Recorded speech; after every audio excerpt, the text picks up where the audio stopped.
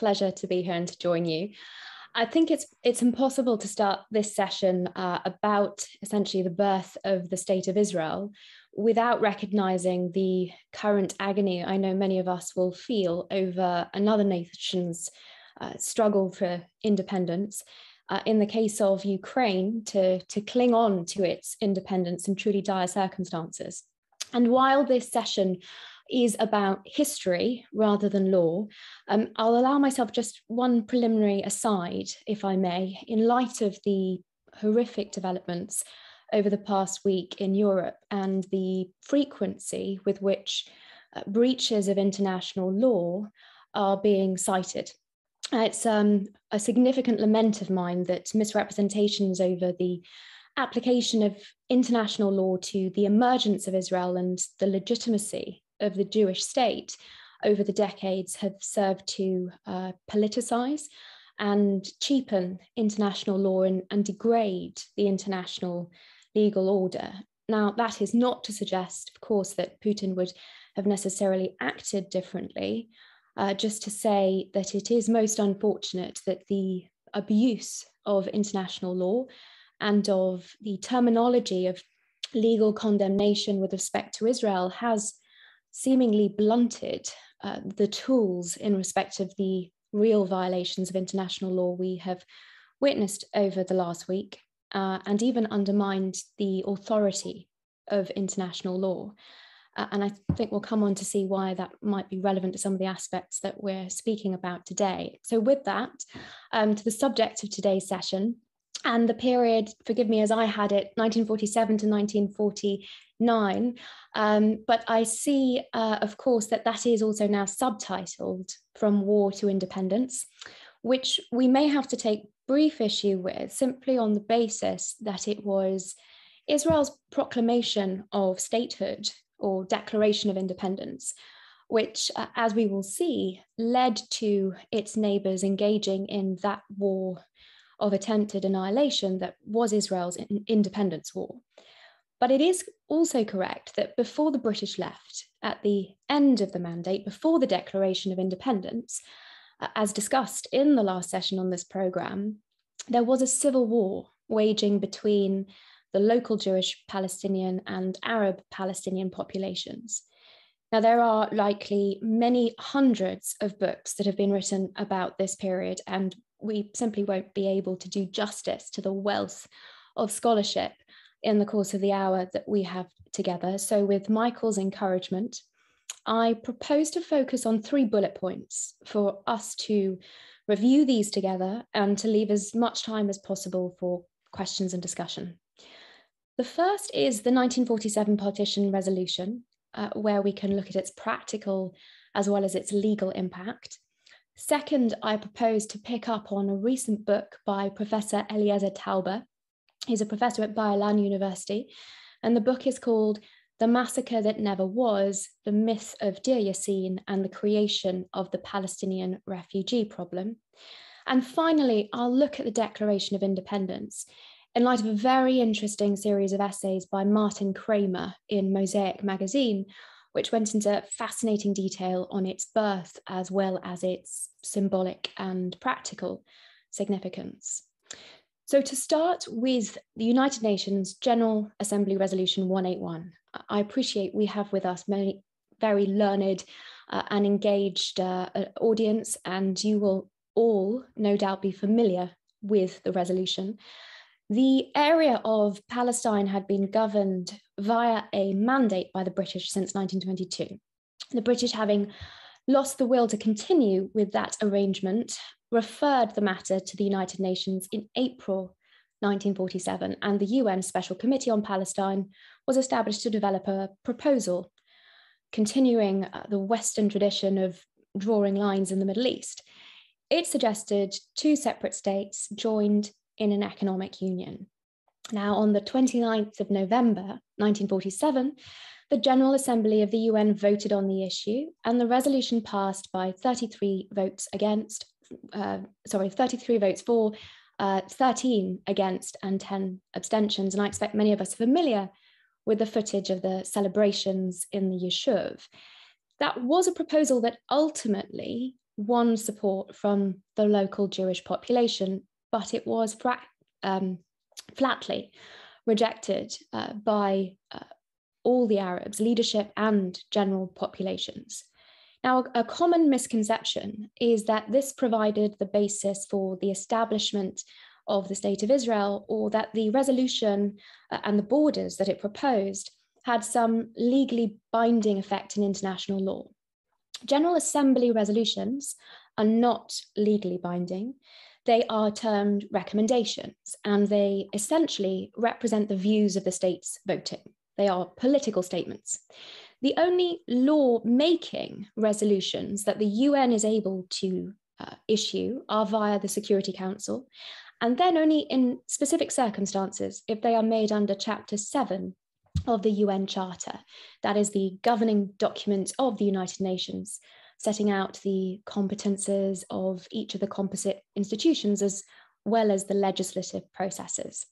Resolutions made under Chapter 7 are the strongest legal tool in the UN legislative box, and they're very rarely made. Such a resolution is immediately binding on all member states, and it's, of course, much, much harder to pass a resolution that has legal teeth. So there's no binding resolution. There's no agreement between the parties due to the Arab rejection of the proposals, but the passing of the resolution did have an effect in that it led to a significant uptick in what has been called the civil war preceding the departure of the British and Israel's independence.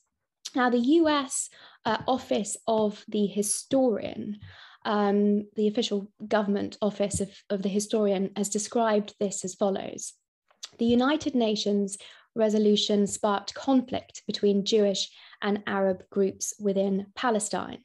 Fighting began with attacks by irregular bands of Palestinian Arabs attached to local units of the Arab Liberation Army, composed of volunteers from Palestine and neighboring Arab countries. These groups launched their attacks against Jewish cities, settlements, and armed forces. The Jewish forces were composed of the Haganah, the underground militia of the Jewish community, and two small irregular groups, the Irgun and Lehi. The goal of the Arabs was initially to block the partition resolution and to prevent the establishment of the Jewish state. The Jews, on the other hand, hoped to gain control over the territory allotted to them under the partition plan. And it was in the context of this civil war that we come to the subject of Deir Yasin and the battle on the 9th of April, 1948. Since the adoption of the partition resolution, Jewish Jerusalem had been under siege. The failure of the Jewish Yishuv to cope effectively with the Arab challenge across the area and specifically in Jerusalem caused many to fear that the UN would retract its support for the formation of a Jewish state altogether. In early April 1948, the Haganah launched Operation Nachshon, and Professor Tauber describes this as crossing the Rubicon. This was an operation aimed at opening the road to Jerusalem and removing the Arab siege, and unprecedented 1,500 men were allocated to the operation with the intention of conquering all the Arab villages endangering the road. Now, the Etzioni Brigade was responsible for the portion of the road from Kiryat Anavim to Jerusalem. And this included the well-known battle for Castel, in which the preeminent Arab military leader, Abdul Qadir al-Husseini, was killed. Now, when subsequently Arab fighters abandoned their positions in order to attend Husseini's funeral, they lost their advantage. In the early hours of the 9th of April, the Haganah captured Castel for good, and this coincided with the forces of Etzel and Lehi fighting in Deir Yasin. The village of Deir Yasin was important strategically because of its proximity to the Jerusalem road, which was under attack. So taking the village was an essential part of the campaign to break that siege of Jerusalem. And members of the village were also fighting with the Arab military organization, the Army of Sacred Jihad, which had been led by Abdul Qadir al-Husseini. In late December and early January, on several occasions, there was fire from Deir Yasin aimed at Givat Shaul. And so the Jews classified Deir Yasin as one of the hostile villages endangering the road from Jerusalem to Tel Aviv. And there was also intelligence of foreigners amassing in the village thought to be Iraqi soldiers. The propaganda that has reverberated around this incident and the allegation of a massacre has found great traction and has a truly profound impact both then and now.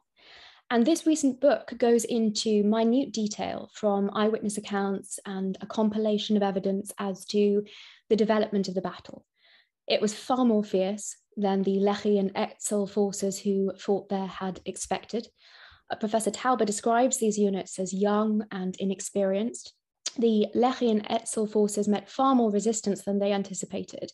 So there were gun positions installed on the roofs of many of the village houses, and there was a fierce exchange of fire. Survivor Aish Zaidan explained that the Arab combatants were fighting the Jewish fighters from house to house and from street to street. Now that was in contrast to battles, for example, at Castel. The battle for Deir Yasin took place in the presence of a non-combatant population. So combatants and non-combatants lived in the same houses. In many instances, the heads of the families with their sons or other relatives would shoot at the attackers from within the houses in the presence of the rest of their families, and the Jewish combatants would return fire. According to most Arab sources, the Arab resistance terminated between 2 and 2:30 that afternoon, after about 10 consecutive hours of fighting. There was sporadic sniping that continued in the hours that followed, mainly from the surrounding hills, dying down around dusk. Yeshua Zettler, the commander of Lehi in Jerusalem, later explained that although the original intention was to avoid the killing of women and children, the circumstances made it inevitable. It became a matter of life and death for the forces, he explained. If he lives, I will die. Now, Professor Eliezer Tauber carries out a careful analysis of each of the Arab casualties and the circumstances in which they were killed.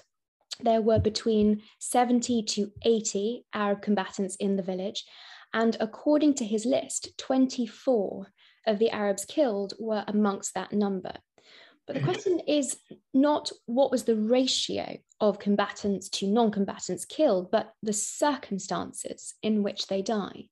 The exact number, I should say the exact circumstances of the death of 17 people out of the total of 101 remains unknown. According to the list Tauber compiles, of the 84 people that are remaining, 61 were killed under battle conditions and others in the fog of war.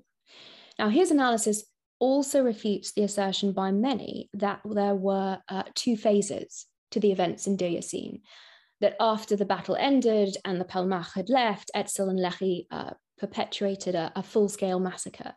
Now, it's clear that most of the people were killed under battle conditions and not in any subsequent deliberate massacre. And when the battle ended, the killing stopped. There were about 120 Jewish forces in total and 70 to 80 Arab combatants. And while the defenders possessed the advantage of fighting from within the houses, the attackers were in the open, exposed to Arab fire. Now, I think it's important to briefly look at this event through the lens of how it has been portrayed and the impact that the myth of Deir Yasin had in the immediate developments in that period, and the source of the stories of slaughter and of rape. One of the first to meet with the fugitives of Deir Yasin when they arrived in Arab Jerusalem was Hazim Nusayba, the Arabic news editor of the Palestine Broadcasting Service. Now, he asked Hussein al-Khaldi, the senior Arab authority in Jerusalem at the time, how he should cover the story. Khaldi's response was, "We must make the most of this. I think we should give this the utmost propaganda possible because the Arab countries apparently are not interested in assisting us and we are facing a catastrophe." So Khaldi said, we are forced to give a picture not of what is actually happening, but we had to exaggerate a little bit so that maybe the Arab countries would become enthusiastic to come and assist us. Khaldi also hoped that such stories would strengthen the Palestinian sumud, the determination to resist, and he issued Nusayba a strongly worded communique containing stories of rapes and all kinds of other atrocities, which was quickly broadcast and published all over the country. Now, some of the fugitives were summoned to Khaldi's headquarters, and they were told, "We want you to say that the Jews slaughtered people, committed atrocities, raped and stole gold." And when the fugitives protested against the false accounts of rape in particular, Khaldi insisted that they had to say so in order to pressure the Arab armies to free Palestine from the Jews. And many, many years ago, I came across a very interesting documentary by the BBC called 50 Years of Conflict. Some of you may be familiar with it, but I thought I'd just play a very short extract that includes an interview with one of the survivors and also that exchange, which also appears in the book that Talbot has written. We gathered in Jerusalem at the Hebron gate. We checked who was missing and who had survived. Then the Palestinian leaders arrived, including Dr. Khalidi.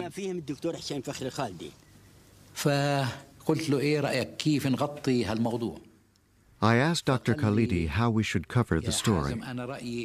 He said, "We must make the most of this." So he wrote a press release stating that at Deir Yasin, children were murdered, pregnant women were raped, all sorts of atrocities.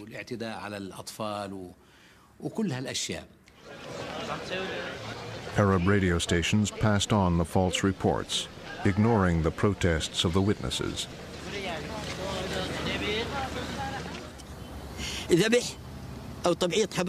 We said there was no rape.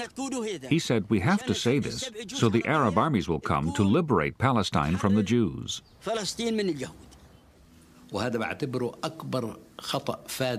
This was our biggest mistake. We did not realize how our people would react. As soon as they heard that women had been raped at Deir Yasin, Palestinians fled in terror.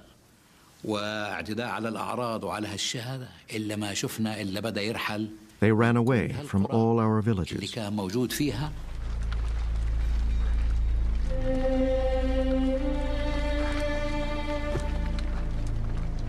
In the next few months, over half the Arab population, 750,000 people, fled their homes in Palestine. Explain at the beginning of the interview's response there isn't fully translated into English. In Arabic, he says there was no slaughter, isbich, and no rape. He makes a cutting movement with his hands as he's speaking of slaughter, sort of pushing movement with his hands as he's speaking of rape. And of course, there follows that testimony of Nusayba. I should say that he is a member of the old Nusayba family, a very important family in East Jerusalem. And amongst other posts, he was Jordan's Minister of Foreign Relations, ambassador to Egypt, and permanent representative to the United Nations. He's also known as an important figure in the movement for Arab nationalism. And I think he gives a very honest interview there, not in any way serving his own purposes. As Nusayba was to describe it, the accusations of rape touched a nerve in the Palestinian psyche, achieving, as Stuart was indicating, the exact opposite of what they had intended. The movement, the moment that the Palestinians heard about the rape allegations, they rushed to escape from all over. Now, Meir Pa'il's account of the Deir Yasin affair became a cornerstone for the adherents of the false massacre narrative. His version, however, evolved over the course of the years, bolstering the parallel reality that he created with various new components. Many of them were essentially no more than figments of his imagination. So he was not always consistent in his accounts. For example, in some of his accounts, he joined the Etzel force. In others, he joined the Lehi force. In some of the testimonies, he tried to convince the attackers and the commanders to stop the carnage, while in others, he said he could do nothing. And the numbers of those he alleged were executed also fluctuated, from 5 in his 1948 report to 30 in later accounts, as did the number of Palmachmen that he said were present. But one thing he did accept later in the developments of his accounts is that he was not at the battle himself. He did not see the killing. And when we consider that the myth was propagated by the Haganah only 3 months before the Altalena affair, I think we can see that as a result of the rivalry and the animosity which existed between Haganah and Etzel. The defamation of character here would appear only small in comparison with Rabin's order to shoot them in the water. Now, Professor Tauber concludes that Deir Yasin was a tragedy by both the attacker's miscalculation and the defender's miscalculation and basic misunderstanding of the nature of the event. Etzel and Lehi expected it to be an easy win. It wasn't. The villagers expected the fighting to last 2 or 3 hours, after which the attackers would retreat, and they were wrong. Deir Yasin was one of the first Arab villages in the 1948 war that the Jews conquered and held for good. And that was a new phenomenon. The inhabitants didn't realize that the purpose of the attack differed from similar attacks that had been carried out earlier on in other villages. They believed it to be another hit and run, and that after blowing up several houses, there would be a retreat. And from their viewpoint, it seemed sensible to try and hold out until that occurred. And that was the tragic mistake. Etzel and Lehi needed to take hold of the village which controlled the road to Jerusalem. And Plan D, Tochnit Dalet of the Haganah, framed in early March of 1948, served as a guideline for Operation Nachshon and for the Haganah's countrywide offensive in April. It required the taking of Arab villages within or close to its defensive lines in order to prevent their use by hostile forces. Now, the inhabitants of villages that engaged in the fighting were to be expelled after any armed resistance was overcome, but villages that surrendered were to be administered, with the inhabitants allowed to remain. Now, there were no rapes in Deir Yasin or gender-orientated atrocities. The impact of these things that did not happen was, however, overwhelming. It boomeranged on the Palestinians.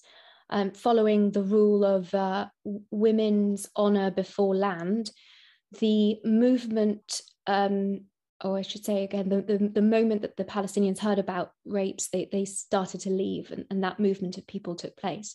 And while there were tens of thousands of Arabs that had left the area before the Deir Yasin affair, their numbers dramatically increased after it. Now, it's impossible to identify the exact reasons that caused each of them to flee, but I think the available evidence makes it clear that the stories of Deir Yasin significantly contributed to that flight in a way that we simply can't dismiss or underestimate. And the Jewish mainstream, and later the Israeli left, exploited the affair to blame the so-called dissidents of Lehi and Etzel, and later the Israeli right, as murderers who blackened Israel's name in the world. The Palestinian establishment, creating the massacre narrative with these descriptions that contradicted the express testimony of the survivors, did so because they believed it was in the Palestinian interest. And then after their decision to fabricate atrocities backfired by promoting waves of refugees, they doubled down on the narrative that Jews created the Palestinian refugee problem by their murderous acts, such as the Deir Yasin narrative. and the so-called massacre. Now, I think just a couple of final important nuggets to take from the book. 70% of the approximate 1,000 inhabitants of Deir Yasin managed to escape the attack because the attackers let them escape. 20% were taken prisoner and later released, and 10% were killed. The ratio between the Arabs killed and injured, which was about 100 each, also does not suggest a massacre. Even more indicative is the fact that double the number of Arabs were taken prisoner as were killed. And that's an even better metric, perhaps because the decision to take individuals prisoner is an intentional act, unlike injuring people. And the fact that the overwhelming majority, 90%, survived the attack is the clearest refutation of the accusation of massacre.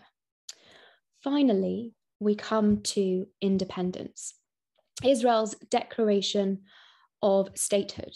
It was compiled over a fairly brief period of time, about 3 weeks from the 3rd week of April, 1948, right up to the hard deadline of the 14th of May, the day prior to the date scheduled by the British for the end of the mandate and their departure from the land. Now, crucially, it was a compromise agreed to under pikuach nefesh, which might be described as the emergency provision in Jewish law, that principle that preserving human life trumps almost any strictly religious consideration. There were many unanswered constitutional questions, especially about religion, and essentially the ability to achieve agreement on the draft was largely down to the fact that 5 Arab armies were about to invade the country. We hereby declare, it's the modern equivalent of the biblical hinenu, an affirmation of presence and an assumption of responsibility. And it's the key passage in Israel's Declaration of Independence. Now, I note that while the document is called the Declaration of Independence, it's in fact more of a proclamation of statehood. And there are differences. As Martin Kramer explains, not every state has a declaration of independence. Britain, France, Germany, Italy, and Spain, for example, do not. And most states that do have declarations of independence had belonged to empires which they separated or ceded from. And these were often in struggles of liberation. And so they declared independence from another polity. Their declarations often include a long list of complaints against the misrule of those former overlords. And it's often also followed by a call to arms. So, for example, the American Declaration of Independence, 1776, 70% of which is a litany of complaints against George III and the Crown's repeated injuries and usurpations and his trampling on the liberties of the colonists. Now, the Yishuv likewise waged a struggle against the repeated injuries and usurpations of Britain under George VI. Britain had shut the doors of the Jewish national home to the Jews of Europe when they most needed it. And Britain's decision to give up Palestine, to give up the mandate, was doubtless in part as a result of the campaign waged against it by the Jewish underground. Nevertheless, the Israeli declaration doesn't include a single grievance against the departing imperial overlord, and we may wonder why. Well, the Zionist movement had already delivered a declaration of political independence through the Zionist Executive Council on the 12th of April. It declared its decision to establish in the country the high authority of our political independence immediately upon the end of the mandate, and no later than the 16th of May, there will come into being a Jewish provisional government. Now that saw the creation of the People's Administration, headed by David Ben-Gurion. The World Zionist Movement had resolved upon the end of the failed mandatory government to banish foreign rule over the land of Israel so that the people will be able to rise up and establish its independence in its homeland. But by the time of the declaration, the British were leaving. They didn't need to be thrown out. There would be no governing authority from which to declare independence. Now, the declaration doesn't even declare the state now. In its words, the state just comes into effect from the moment of the termination of the British mandate, being tonight. So not in opposition or in rebellion against anyone, but as the successor to the vacated authority. Now, the Jewish state in the Israeli declaration would arise on the 15th of May in a void resulting from the termination of the British mandate. The famous declaration of 1776 was a specific inspiration for Israel's declaration. One of the most interesting details in the history of the declaration, which Martin Kramer has written quite recently, is that the Israeli document's first draft began with the US declaration translated into Hebrew and modified. Essentially, it shared the purpose of announcing to the world that the Jewish state was assuming what the American equivalent called a separate and equal station in the world, empowered to do all the acts and things which independent states may of right do. And the new state would be like all other nations. It would be sovereign, not a protectorate or a ward of the United Nations, but a member. Now, if you ask most Israelis who declared the state, they will answer without hesitation David Ben-Gurion. But the document itself says we, members of the People's Council, representatives of the Jewish community, of Eretz Israel, and of the Zionist movement. The declaration has two sources of authority: the Yeshuv in the land and the Zionist movement at large through these two constituencies represented on the People's Council. We ought to grapple with the suggestion that we often hear that the UN created Israel. And the key phrase in the proclamation is, by virtue of our natural and historic right, and on the strength of the resolution of the United Nations General Assembly, we hereby declare the establishment of a Jewish state in Eretz Israel to be known as the State of Israel. Even if it were within the power of the UN to create states, which it is not, the proclamation makes it clear that the primary sources of authority are the natural and historic right. It is by virtue of these that the state is proclaimed, and it is on the strength of the most recent recognition by the United Nations. Moreover, an earlier draft by Moshe Sharet had claimed that during World War II, the Yeshuv had, by the blood of its soldiers and its war efforts, gained the right to be reckoned among the peoples who founded the United Nations. By rights, then, one might argue that having fielded soldiers in the war effort, the Yeshuv had already, or should have already, been recognized as a state and as a founding member of the UN itself. Now, all in all, perhaps the most forceful single argument for the Jewish state was the fact that by 1947, in the words of Abba Eban, the Yeshuv had become too large to be dominated by Arabs, too self-reliant to be confined by tutelage, and too ferociously resistant to be thwarted in its main ambition. And ultimately, the first of the two states' main claims to its foundation, natural right, echoes Thomas Jefferson's laws of nature and of nature's God in the American Declaration of Independence. Here, that is complemented by the historic right, and both are bolstered through having been recognized by the international community in the form of the United Nations. Israel's Declaration of Independence was an announcement to the world also that, in fact, a new kind of Jew had been reborn in the land of Israel. In the words of the late Meir Shamgar, who for 12 years served as president of Israel's Supreme Court, the Declaration of Independence was at once the birth certificate and the identity card of the state as a sovereign and independent entity. Now, this was rebirth reflected in the choice of the name of the state as well.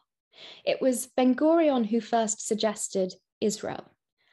It seemed strange at first, and the proposal was received pretty coolly.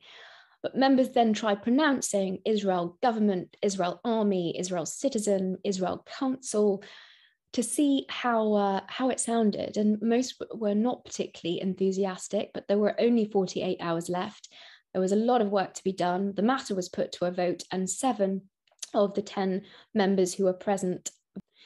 But there was, I think, clearly a rupture in the choice of name also, in terms of the continuity, a break with the exilic Jewish past.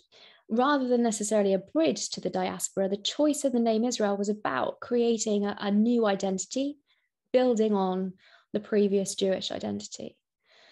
Now, the Declaration of Independence established Israel as the only state to arise in former mandatory Palestine.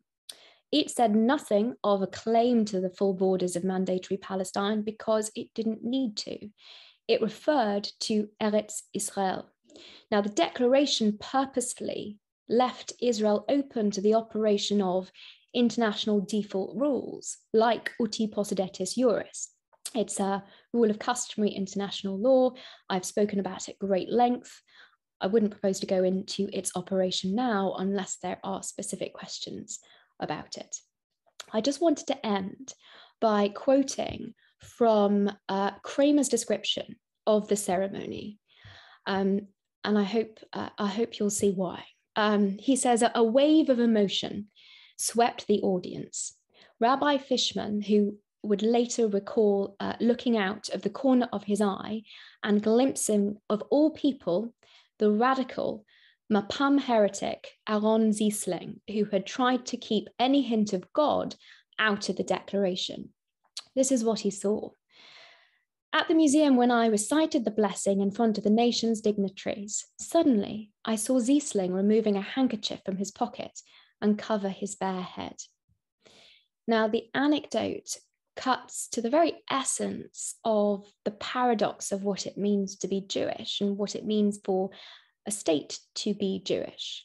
It's a nationality, it's a history, a culture, and a religion. And in each individual, as in the state as a whole, all of these elements coexist in different proportions and immediate relevance, but each with latently more significant potential. How to strike the right balance has been one of the greatest challenges facing the state of Israel.